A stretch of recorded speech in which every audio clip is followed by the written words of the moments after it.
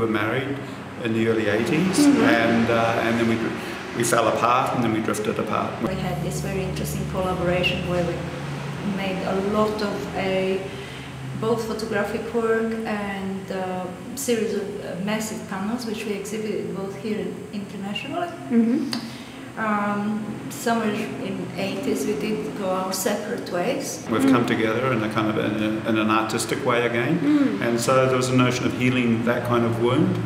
That's just a personal, subjective metaphor for it, and then there's the collective metaphor, because it's one of the biggest issue in terms of Australia and its Aboriginal culture, and the inability of the present government to say sorry, and the implications of that.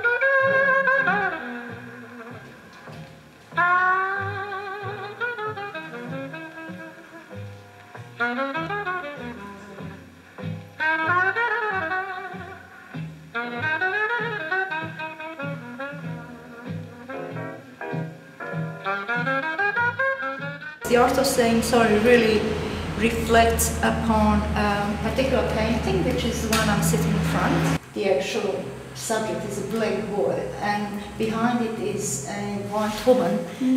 But upon realizing the dynamics of this relation between Aboriginal and non-Aboriginal people in this country, I decided to call it Black Boy, I'm Sorry.